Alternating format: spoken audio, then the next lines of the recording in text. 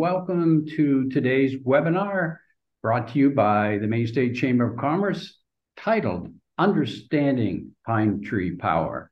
We are pleased also to be doing it with our host chambers from Southern Maine. That's correct. The Southern Maine Chambers of Commerce will be with us today to help us deal with this extremely important issue.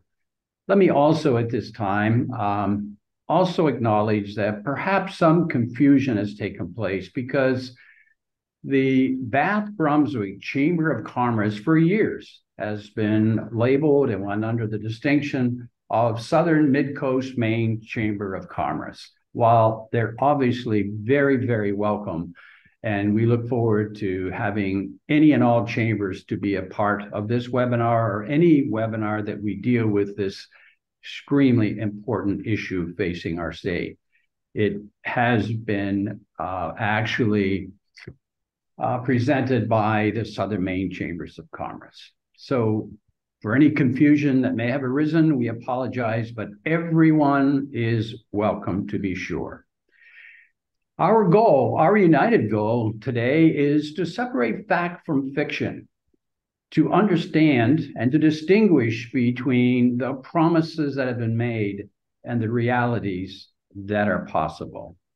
My name is Dana Connors. I am pleased to be the moderator as we take an in-depth look at ballot question number 3. With the help of our two very distinguished panelists and with your questions, we'll unpack the issues, the impacts, the problems facing our state, our economy, and our people, the taxpayer, the ratepayer. That is, if question 3, Pine Tree Power, were to pass. But first, it is the Chamber of Commerce that brings this to you with our partners, and I am pleased to ask Linda Cabrera, the Vice President of Advocacy, and for the last 3 or 4 months before Patrick Woodcock was named as President and CEO, was the interim president and did a wonderful job. Linda? Thank you, Dana. Good afternoon, everyone. I just want to say up front that the Maine State Chamber of Commerce strongly opposes question 3. The threat that question 3 poses to Maine businesses and Mainers in terms of huge costs is real. It really is. Back in 2020, the Chamber made the decision to join the Maine Affordable Energy Coalition, and we're very happy to partner with this coalition again to defeat this measure. I just want to thank our presenting sponsors and our series sponsors. Presenting sponsor is Maine Affordable Energy Coalition, and our series sponsors are Central Maine Power Company, Delta Dental, Eaton Peabody, Kennebec Savings Bank, and First Light. So again, thank you all for coming, and I'll turn it back over to you, Dana. Thanks, Linda. Let me take this time now to introduce our very experienced panelists, Jim Cohen and Charlotte Warren. Jim is a long-time, shall we say, attorney with Verrill Law Firm, and Charlotte Warren also is a long-time advocate for people in our state and owns today her own company, which is C. Warren Consulting.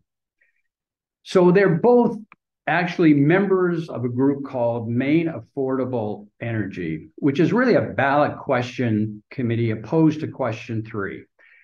On the screen, you can see a link for what is Maine Affordable Energy. And let me tell you that it's a very diverse coalition made up of large and small companies, organized labor, trade associations, and thousands, yes, thousands of individual Mainers who are very concerned with the impact that this question has for our state and the people. And we are extremely pleased that both Jim and Charlotte are with us today so that we can learn more about this question and the consequences if it were to pass. I would ask each of them to introduce themselves so that you get to know them a bit better if you don't already know who they are. Jim? Great. First of all, Dana, thank you so much for the kind introduction. Thanks to Linda and the Maine State Chamber of Commerce for hosting today's webinar on this incredibly important topic. We're pleased to be here today. As Dana said, I've been an energy and utility lawyer for many, many years. If we're actually counting, it's 32. I'm trying not to count. I also have a unique perspective that in my practice, I've worked with both investor-owned electric utilities as well as consumer-owned electric utilities. I've worked with solar developers, and that's an important part of what I do today. I've worked with consumer-owned water districts. And in my spare time, I spent 6 years on the Portland City Council, served as mayor for a period of time. And so as we look at question 3 and the issues it raises, I have some perspective on many of the issues and concerns that we have about question 3. So it's great to be here today. Thank you, Jim. Charlotte? Thank you, Dana, and thank you to the Chamber for hosting us. My name's Charlotte Warren, and by trade, I'm a social worker and an educator. I am the owner of C. Warren Consulting, and I am I guess what Jim calls a recovering politician. I spent all told 22 years as an elected official. I've been a planning board member, a city councilor. I'm the former mayor of Hallowell, and I spent 8 years serving in the legislature. I'm also a trustee of the Greater Augusta Utility District and serve on many other boards in my community. So thank you for the opportunity to be here. And thank you both. I might also add that both have a very distinguished career in public service. And if you know them, you know that they are leaders by anyone's definition. So we're very grateful to both that they can be with us today. And I can think of no person or two people that would be better to serve the purpose of today's webinar. And so I want to get on to talk a bit about our webinar. But first, there's one other person that, while I won't go into depth in terms of his introduction, he plays a very important role. And that's our technical director. It's Peter Close, as you've just heard as we opened the show. Peter is with SALT Public Affairs. He's also the Deputy Chief of Staff for the Affordable Energy for Maine, Maine's Affordable Energy. In addition to that, he is a campaign administrator. So in a few moments, Peter is going to have the responsibility of making sure you have the opportunity to ask questions. And if anything technically goes wrong, don't rely on me. He's the man that will help us solve those problems. So let's get back to the webinar. I think we would all like very much to have you think of this as a conversation. I will start by asking the panelists what we'll be voting on this November for question 3. We'll then ask our panelists to talk about some of the high-level issues involved if Pine Tree Power were to pass. And then we'll turn to questions from each of you, and I hope you have a number so that we can get to your concerns as well. So let's start with Charlotte. Charlotte, would you share with us what will be on the November ballot? Great. Thank you, Dana. So Jim's going to put up the question. Great. So that's the question number 3 that you'll see on your ballot. Do you want to create a new power company governed by an elected board to acquire and operate existing for-profit electricity transmission and distribution facilities in Maine? So it's important to understand that although, that's a one-sentence question, really, it's backed up by a 15-page document that is actually the question. And let me tell you what the proponents have put on our ballot. First of all, the proponents of question 3 are asking us as Mainers to take a huge gamble, a huge risk, and something that's never been done anywhere at this level before. They want us as a state to take over 2 utilities that are not for sale, therefore guaranteeing eminent domain process, litigation that will last 5 to 10 years is our estimation, at a cost of $13.5 billion that we would have to borrow in order to acquire those utilities. And then question 3 puts elected politicians, 7 elected politicians, who will then appoint 6 of their own folks of their choosing to the board, which will then hire a for-profit operator to run the grid. So again, something that's never been tried anywhere before. And you can see Jim has put up, our real concerns about this proposal. As I talked about, a decade of legal process and litigation. Jim has experience with when companies are, sort of crammed together in this way and what that process takes. He'll talk about that. 13.5 billion in taxable debt. A revolving door of private for-profit grid operators who would earn 82 million a year in profit. So that's on top of the cost that we keep. It's an additional cost that we need to, to pay attention to. It places 100% of the financial risk on Maine consumers. Right now, if something goes wrong, shareholders are responsible for backing that up. In this case, there would be no shareholders. It's the people of the state of Maine. If something goes wrong, we're on the hook for that. We need to make up for that, for those dollars. Unprecedented, I already talked about, and just really an untenable regulatory structure. There are so many unknowns in this proposal. Thanks, Charlotte. It seems that just hearing what you have outlined, it's hard to imagine how and why something like this would get by our voters, but you fear that it might. And if it did, Jim, what would happen next?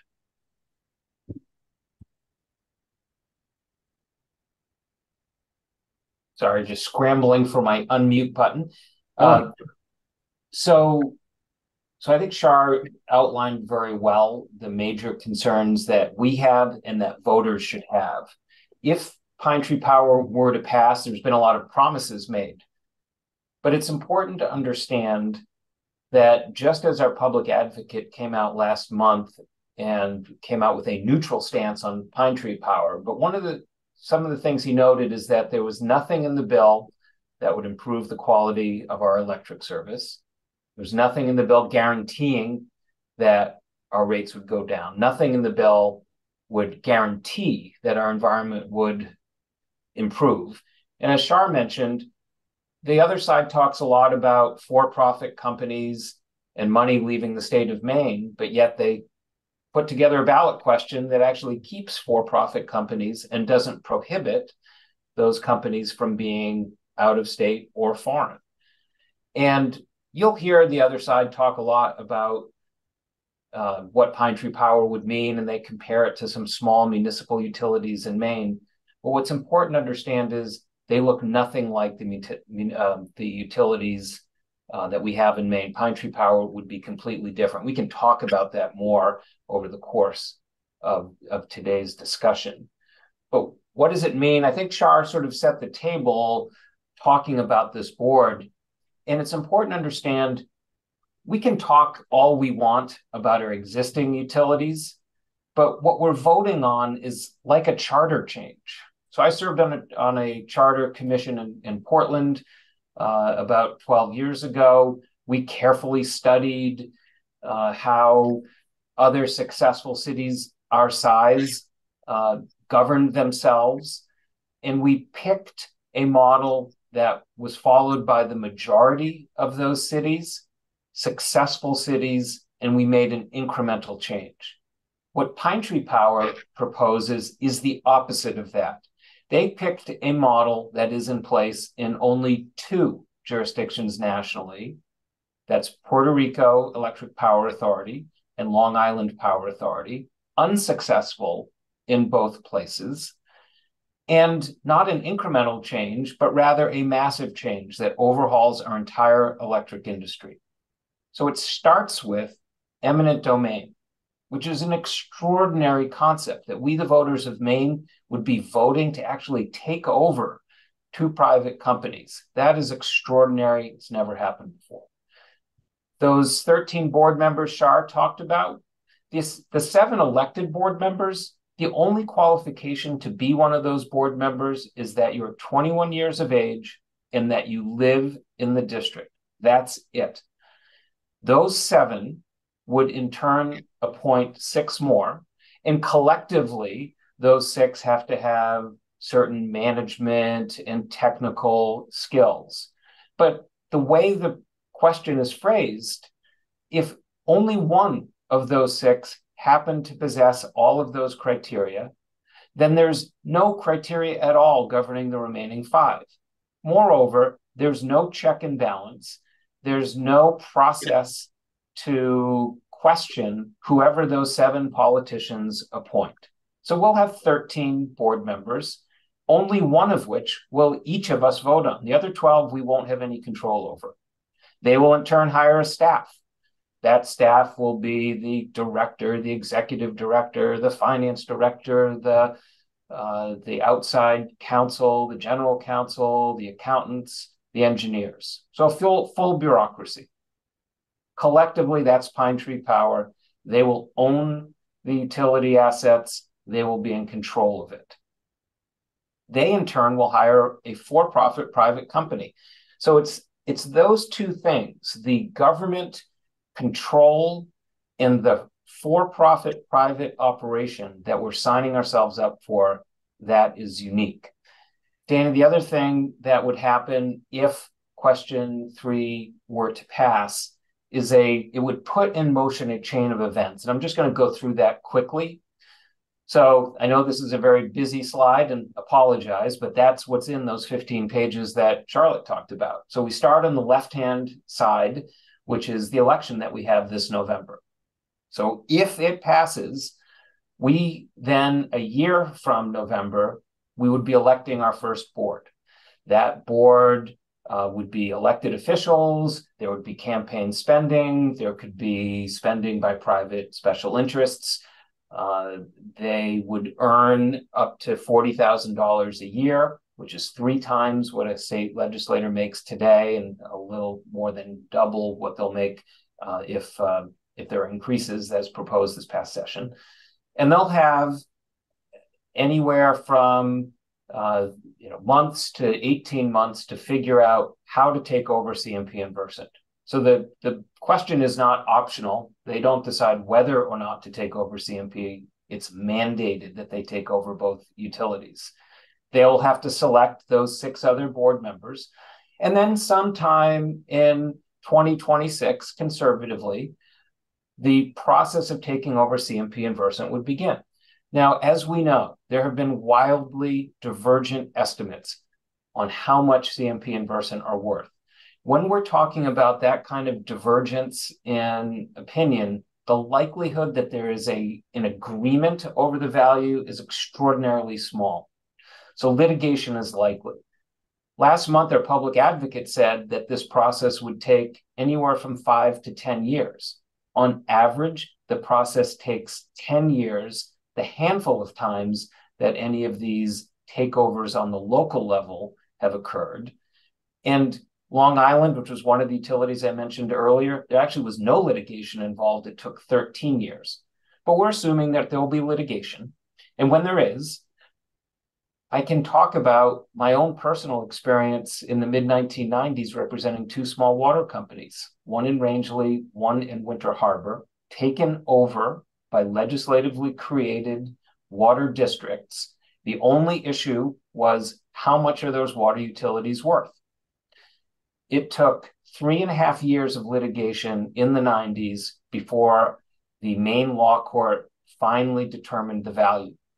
So given that we're talking 2 large electric utilities, statewide, billions of dollars, and it's been 25 years since those litigation occurred, and litigation has gotten longer, not shorter, 5 years is a conservative estimate of how long it would take before our Maine law court finally determines how much we're responsible for to pay to acquire CMP and Versant. So essentially what we're being asked to do is in November of 2023, write a blank check and we wouldn't be filling in the amount of that blank check until sometime in 2031 or beyond. Meanwhile, the governor's 2030 climate action plan comes and goes, and we're spending our time focused on who owns the grid, not how best to operate the grid. And by the way, during that entire time, the dollars go onto our electric bill. Question 3 says every single dollar that's spent, and it will be tens of millions of dollars, go on our electric bills. So when we fill in that blank check, we think that number is $13.5 billion. It's sort of like going into a car dealer and looking at a car that you don't know whether it will work. You don't know the price, and you tell the dealer, I'd like to buy that car, and maybe in 7 or 8 years, tell me how much I owe, and then getting the bill 7 or 8 years later and finding out that it's $13.5 billion. That's not a way to buy a car. It's not a way to buy a utility, and it's not how we should be doing business with question 3. And only at that point in 2031 will we then start the process of who is that private grid operator. We don't know who it will be. The Public Utilities Commission did a study several years ago and said there are very few of these private grid operators. So there's not even a guarantee that we'll find one. And then eventually, let's say we're fortunate enough to find such an operator, most likely it will be an out-of-state company because they have to be qualified, and there are no in-state companies other than CMP and Versant capable of running a utility. So we're looking at 2033 before we actually are flipping the switch and some new company that we don't know is operating the grid. And if anyone remembers the Fairpoint takeover of Verizon's assets back in the early 2000s, that went very poorly.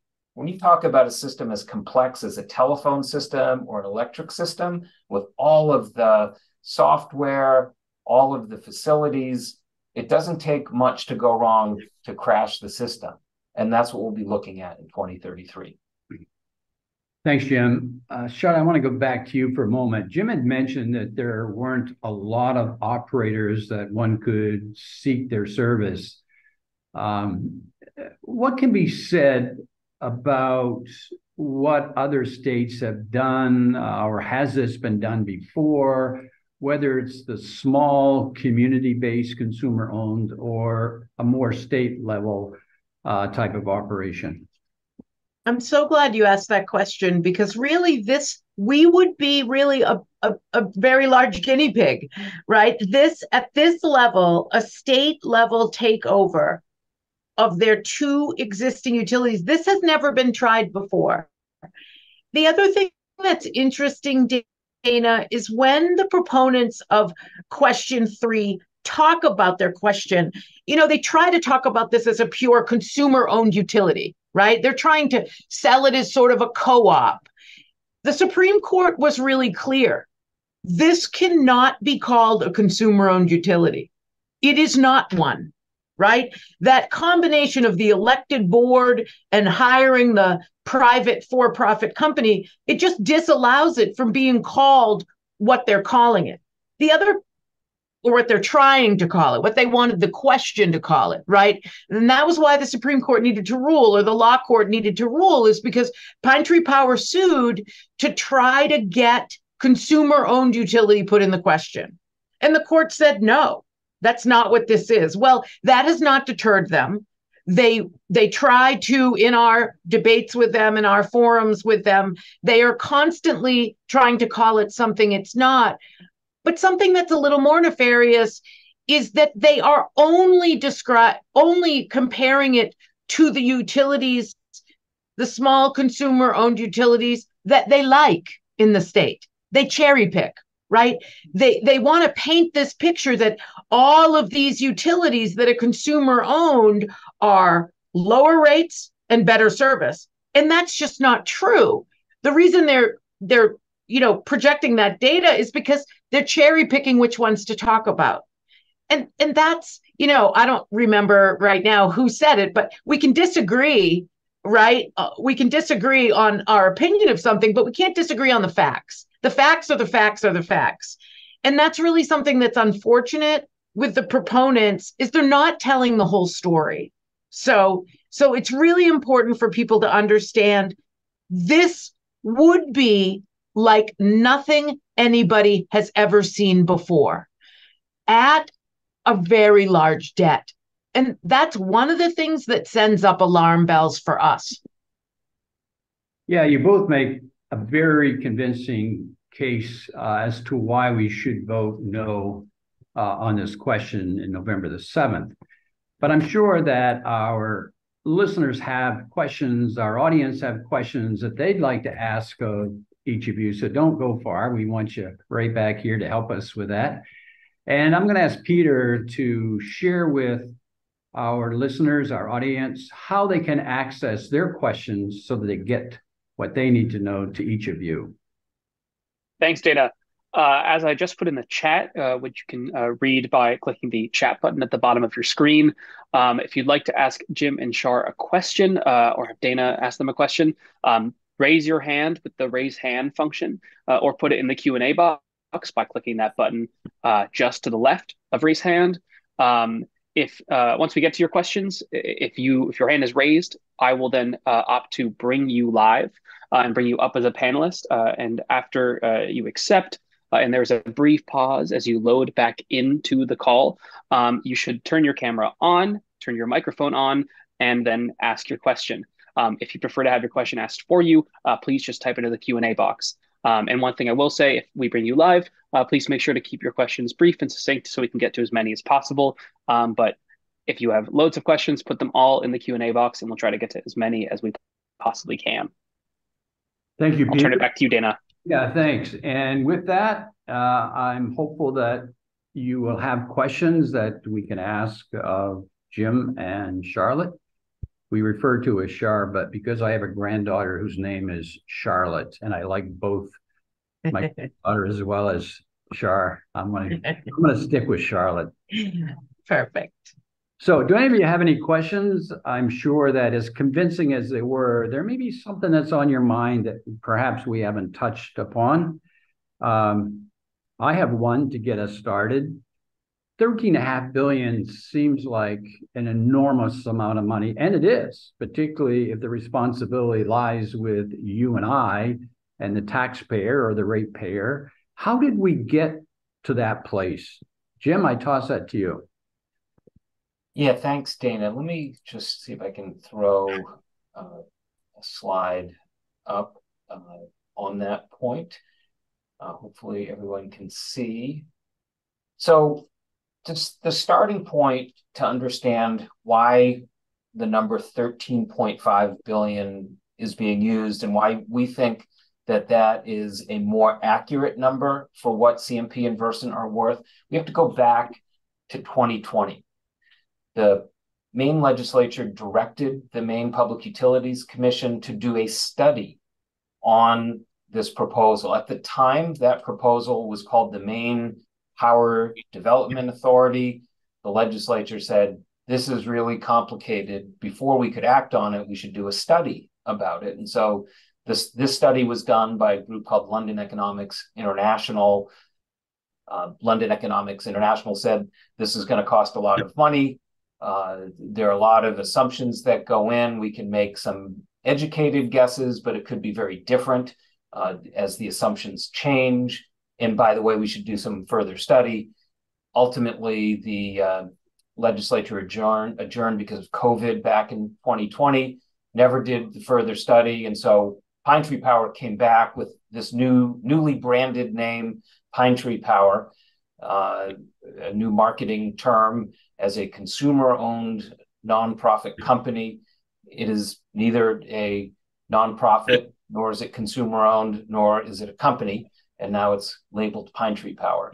So that study back in 2020 said, if the takeover were to occur in 2024, based on certain assumptions, the constitutional fair market value of the two utilities would be only $8.2 billion. However, that assumed a 2024 takeover. A moment ago, we talked about what the timeline would look like with Pine Tree Power, and we're most likely into 2030, 2031. So the first thing we did is we changed the variable of when the takeover occurred. We used the exact same process and formula and methodology that the PUC study used, and we plugged in 2030. Because over the course of 6 years, there's new poles, there's new wires, there's new substations, and the value goes up. It's what the value will be. The next variable is, what is the multiplier of book? If you sell or buy a house and you do an appraisal, what you're looking for is, what are comparable sales? So in this case, our Maine law court said that the way you figure out a comparable sale of a utility is you look at how much did somebody pay for the utility versus its net book value, and there's a multiplier. So the Public Utilities Commission said, if you assume 1.5 times the net book value and assume 2024, you have 8.2 billion. But if you just change that assumption to 2, you get 13.5. And the reason that we believe 2 times net book value is a more comparable number is because if you look at the 3 most recent takeovers of private utilities, and again, these are all small on the local and county level, the multiplier was on the low end, 2.1, went up as high as 5.5. So those 2 assumptions, 2 times net book value in 2030, that gets us to $13.5 billion. If the multiplier is higher or the takeover date's later, that number could be even higher than 13.5. But we won't know for sure until a court determines that in about 7 or 8 years. We do have a question from the audience that asks, that really gets to the issue of rates. The other side speaks often of the promise of rates coming down. Charlotte, you spoke to other places and their experience, but here in Maine, and the specific question was, what about Kennebunk Power and Light? What will happen to them, or what's their experience? So can you speak about the existing in our state of Maine, their experiences with rates, and how it would compare relevant to the question before us on November the 7th? And did you? Yes, Charlotte. Great. Yeah. I think, first of all, it's important, as I said before, to recognize that some consumer-owned, some of these smaller municipal consumer-owned have higher rates and some have lower rates. Some have better service and some have worse service. So really, you can't just jump them all into one group. It's not possible because they're all so different. They also are not the same as what's being proposed. So that, I just really think that's important. We can't use those existing municipals as a yardstick for this measure because what we're voting on is nothing like those. Again, the proponents want to use those examples, but they're not good comparisons. Secondly, I want to talk about the cost a little more. Jim and I are traveling all over the state, doing a lot of debates and forums with the proponents of question 3. When they handed in their signatures in January, they said the cost was $9 billion. Recently, in a television interview, the campaign manager sort of got pushed into the fact that it's about $10 billion. When I was in a debate with the campaign manager 3 weeks ago in Augusta, they said, we don't know what the cost is. So those are 3 different things. But here's the truth. They can talk a lot about how much we're going to save. But if you don't know how much it's going to cost, you can't know what the savings are, right? We're all business owners here. We understand that. If we do not know what the cost of something is going to be, it is impossible to calculate what the savings will be. That's just common sense. So I make that point to say that, first of all, it's really dangerous that they want us to buy something that they are unwilling to tell us the price for. second of all, and I'm sorry to say this, but it's just an example of how disingenuous the proponents of question 3 are being. If they can't tell us what the cost is, it's impossible for them to tell us, I don't know what they're saying, something, 367 a year. Where is that coming from? And if you can't back up your numbers, should we trust those numbers? It's this idea of us writing a blank check. Mm-hmm. And Dana, the other thing I would add, as I said, I've been in this business for a long time, and I have the affliction of being a lawyer and sometimes getting a little bit too much into the weeds. But at the risk of getting a little into the weeds, it's still important that when we talk about these small consumer-owned districts in Maine, take Kennebunk, for example. It's a very small utility. It's a very well-run utility. It has 7 line workers and 44 line miles. I was on a panel with their general manager a little over a year ago, and he talked about how if they were to scale up just to serve York County, the numbers wouldn't work. It's completely different. And if you look in Maine, there was only one utility that looks anything like CMP or Versant and is consumer-owned, and that's Eastern Maine Electric Cooperative, where their rates are pretty comparable to CMP and Versant, and their service quality on average has been lower than CMP because of their size. So size is really important. So you can't really compare these small municipal ones, which Pine Tree Power tries to do. And then if you really want to get into the weeds, those big overhead lines that we see throughout the state, CMP and Versant have them. We pay for them. Those small electric utilities don't even have them, so they don't have to pay for them. We've spent a lot of time talking about net energy billing and stranded costs that end up on our bill because of policy set in Augusta. Well, the consumer-owned utilities in Maine managed to get themselves exempted from those additional environmental requirements. And so CMP and Versant customers have to pay those costs, whereas those consumer-owns don't. The other thing is Pine Tree Power starts out in a financial hole, a $13.5 billion hole of debt, which could be in excess of $500 million of interest payments and principal a year. None of those consumer-owned utilities are starting out in a financial hole because they started as consumer-owned utilities. They don't have that initial debt. And finally, none of those consumer-owned utilities have a private grid operator who, by the way, when we go to a private grid operator, according to the PUC, we'll be paying $82 million a year more in costs. It's sort of like if you mow your lawn yourself, you pay for the gas, you buy your lawnmower, you go mow your lawn. Or you can hire a lawn service and you're going to pay a whole lot more to have your lawn mowed. Essentially, what Pine Tree Power does is say, instead of running our own electric utility, we're going to hire someone else to do it, and we're going to pay them the markup. We'll be paying that for forever, as long as that model is in place. Yeah. And Dana, I think I missed the first part of your question. I didn't answer, so let me go back to it. No, Kennebunk Power and Light would not be taken over by Pine Tree Power. Their plan, if it were to pass, is to only take over ownership of Central Maine Power and Versant. So the others would not change. So I wanted to circle back to get that. Thank you. I was going to circle back, so you read my mind. Thank you. But while we're staying on rates, there's another point to be made here.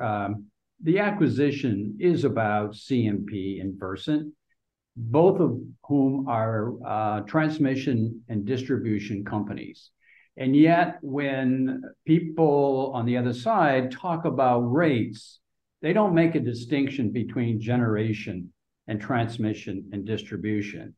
And I think it's important, even though many of us know that, there's a lot either who don't know it or take advantage of the fact that people don't know it.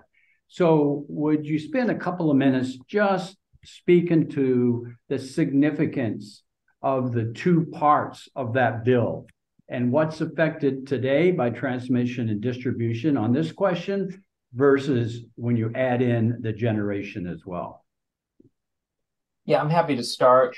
So I think I ask a lot of groups this question, and some folks are aware, but many Mainers aren't aware because we get a bill every month. It has a bottom line. We pay that bottom line. But behind that bill is different parts of the system. And we made a decision as a state. Our legislature voted and ultimately passed legislation in 1997 that took the wires part of the business and kept those with our existing utilities, but then said that the creation of electricity, the generation of electricity, that's going to be in a competitive market, and it won't be with our utilities anymore. And they had to sell off all of their power plants. And so when you get your electric bill, the biggest part of your bill is the supply portion, which CMP and Versant include on their bills, but they're simply collecting the money and paying it off to some other generating company. And then there's taxes, there's fees to run Efficiency Maine, all of those things that are separate from distribution. So the part of the business that we're talking about selling or taking over by eminent domain is just the wires portion.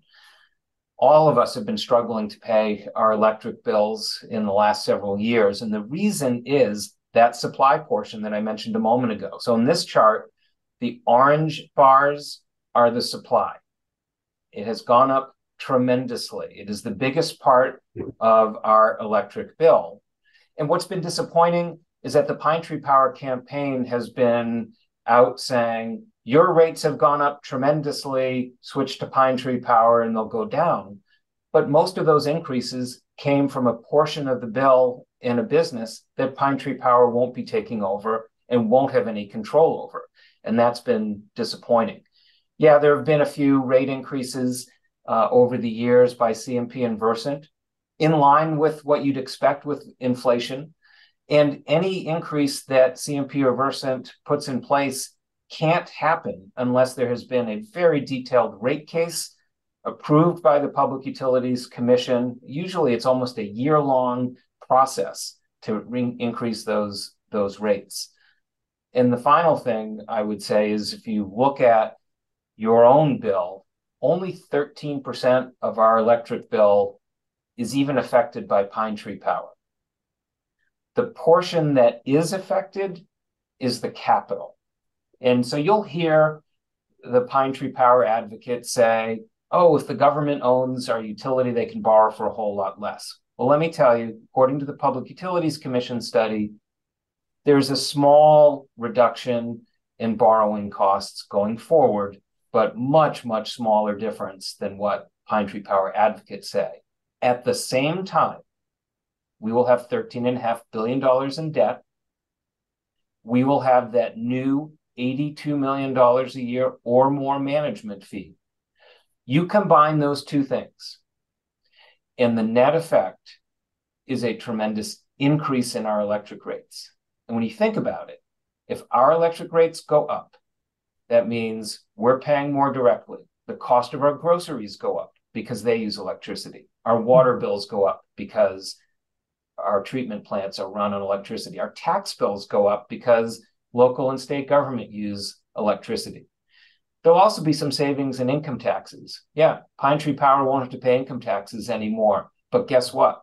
When they stop paying income taxes, the state government is going to come right back at us and ask that anything we save out of one pocket, we're going to be spending out of the other pocket. So this is a formula for all of our costs, all of our taxes to go up. Case made. Peter, I don't want to overlook any questions, but help me. Are there some in the chat room that I am not seeing? I don't know. Yes, we have another one here from Pat, who's asking about tree trimming and the effect of Pine Tree Power on what causes many of the outages in the state. Jim, I know this is an issue area that I've heard you talk about plenty of times. Yeah, thanks, Peter, and Pat, thanks for the question. a lot of promises are being made about pine tree power. Our power goes out. Sometimes we wonder, why did our power go out? Well, it turns out that about 87% of all power outages are caused by trees falling on lines, and Maine happens to be the most forested state in the country. So it stands to reason that whether it's pine tree power or CMP or Versant, there will still be trees. The second point, 82% of those trees are actually outside of the right-of-way that CMP or Versant own and control. So again, whether it's CMP, Versant, or pine tree power, there will be trees that we can't trim that will ice over in the winter and fall on our wires and knock out power. Otherwise, it's cars driving into poles, it's animals on the lines. All of those things continue to be the place where the causes of power outages. But it's also worth noting that what pine tree power will say is, well, if we're in control of the grid, then we can invest more. That's an important point.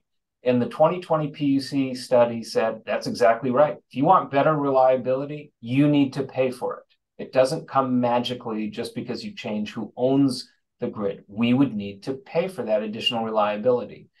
And the politicians of pine tree power will have to decide, do they have the political will to make that investment? Look at our roads, look at our bridges. Dana, you're a former DOT commissioner. I'm sure you would have appreciated as much money as needed to make sure that our roads were kept in the condition needed, but it relies on politicians agreeing to fund the roads as we need them. And the question is, will the politicians of pine tree power have the political will to make the investments? Which is why our public utilities, our public advocate said recently, there's actually a chance of underinvestment because of political pressure. And our many former Public Utilities Commission chairs have come out against pine tree power for some of that same concern, that political pressures lead to underinvestment in the grid, underinvestment in reliability, underinvestment in grid modernization that we need to improve environmental performance. So just because you change who owns the grid, far from a valid assumption is that things improve. If anything, they would go in the other direction. Yeah, in the short time we have left, you speak to another concern that you hear more and more being expressed today, and that is, and you touch upon it when you make the case of, will they have the will and will they have the money to be able to make those investments? And what the criticism seems to be based around a plan. There is no plan being talked about that's going to address the maintenance. There's no plan being talked about that's going to address the environmental concerns of climate change and so forth. And no plan whatsoever to deal with upgrading our access. They may talk of our grid access. They may talk about it, but there's no plan that any company obviously has when they look to the future, absent none in this case.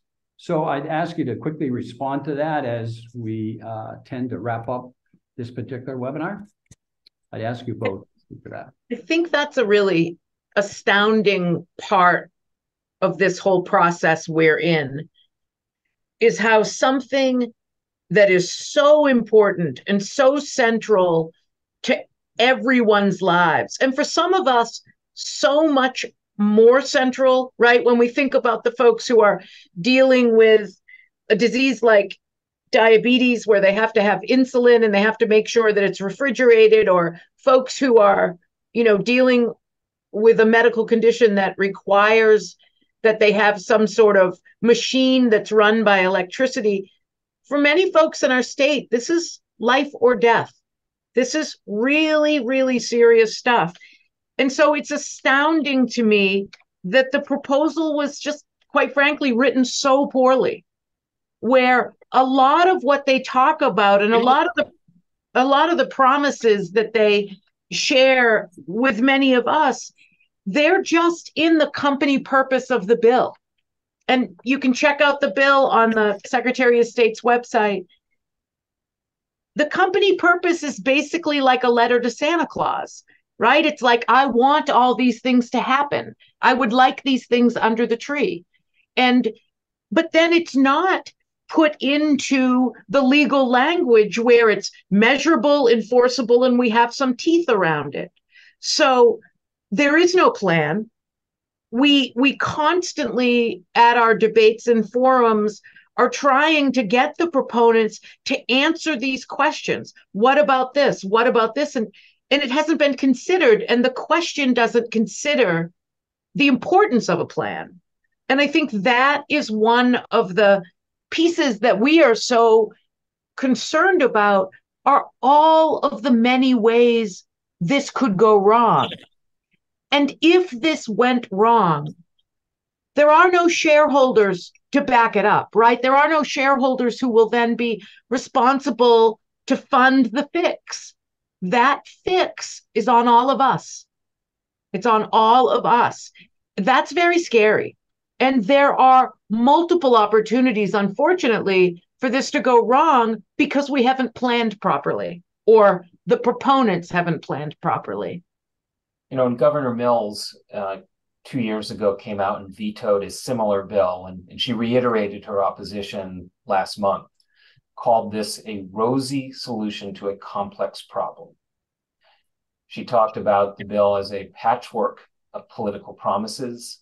She talked about lengthy litigation distracting us from achieving our carbon reduction goals. She talked about unqualified politicians running the grid.